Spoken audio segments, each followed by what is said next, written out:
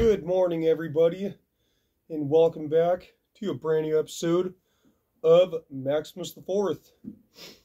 What I have here in my right hand to you guys' left is a bottle of Sprite from 1988. On the other hand, to your guys' right, is a modern day bottle of Sprite from 2023. The title of today's video is going to be, what would happen if you drank a 1988 bottle of Sprite next to a fresh one? For those of you who are watching Maximus the Fourth for the very first time, you should know that Sprite is currently the #1 ranked lemon lime soda on the entire soft drinks chart. Sprite has made an incredibly powerful push, so much so that they have actually forced PepsiCo to discontinue their 23-year run of Sierra Mist in most regions of the country, and possibly even other parts of the world. By the end of it, PepsiCo was producing 14.5 million a year off of Sierra Mist, while Coca-Cola's Sprite was producing $1 billion. So because of this, Coca-Cola discontinued Sierra Mist in most regions of the country and possibly the world, and it was replaced with Starry. Now, how Starry is doing exactly at this very moment is unknown, because it came out for the first time this year around January. But other than that, those are some interesting stats that you guys might want to know about Sprite. And let's take a look at this bottle. This 1988 bottle. Yeah, it's 1988, Coca-Cola Company. And other than that little ding right there, that's pretty much all you need to know. So that's all I'm going to do.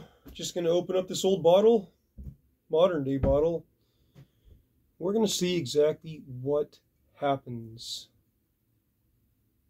Kind of a cool bottle from 1988 of Sprite, if you ask me.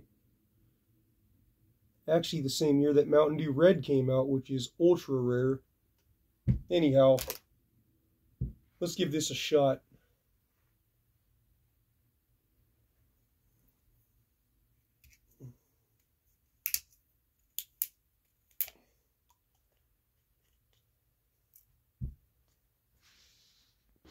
I do have my trusty palate cleanse right here.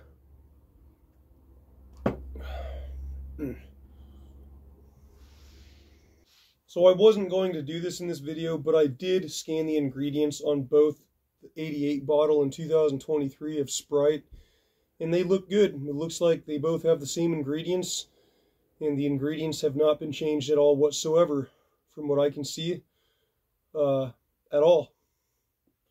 From 88 to 23. So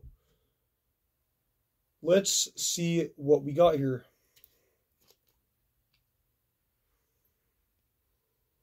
Okay, you can definitely has that aged smell.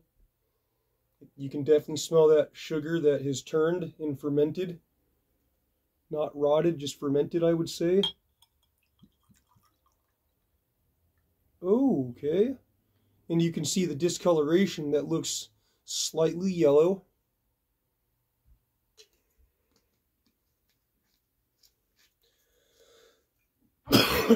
Okay, let's open up this modern bottle.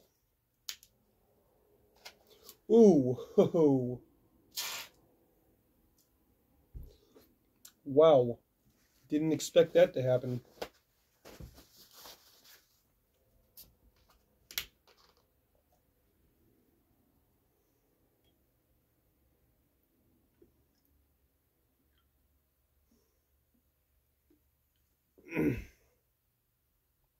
Okay, so far, from what we can see,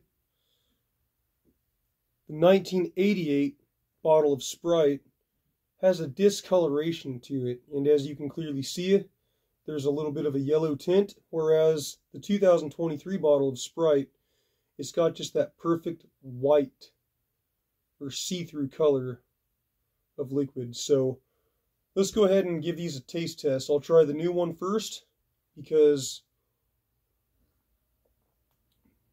okay, that is absolutely hitting like Sprite should. Tastes just like Sprite of normal.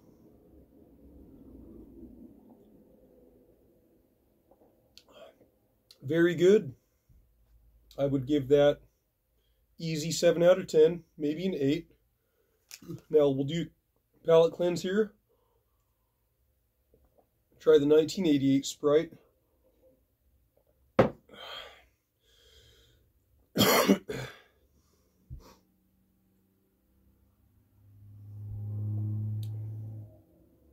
Okay, so the fizz for the most part is just about completely gone. The sugar has turned. I wouldn't say it's rotten, because I don't think sugar really rots. It's just more of a fermented taste. But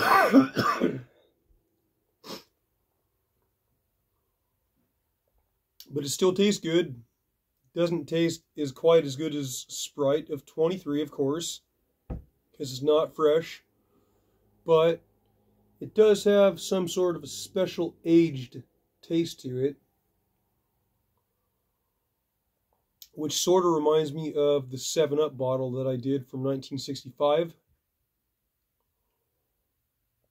But because this bottle is 23 years younger than that 7-Up bottle that I did, you can definitely taste the difference. It's not even close to as turned or fermented. So there we go. The modern day Sprite tastes just as normal as ever. In the 1988 Sprite, it just has much more of an aged, turned and or fermented taste. And that's it here. I hope that this was a very fun, educational, and informative video and entertaining experiment of Sprite from the 80s and then Sprite from 2023. With that said, I thank you guys for watching Maximus the Fourth here, and I'm out. See you next time.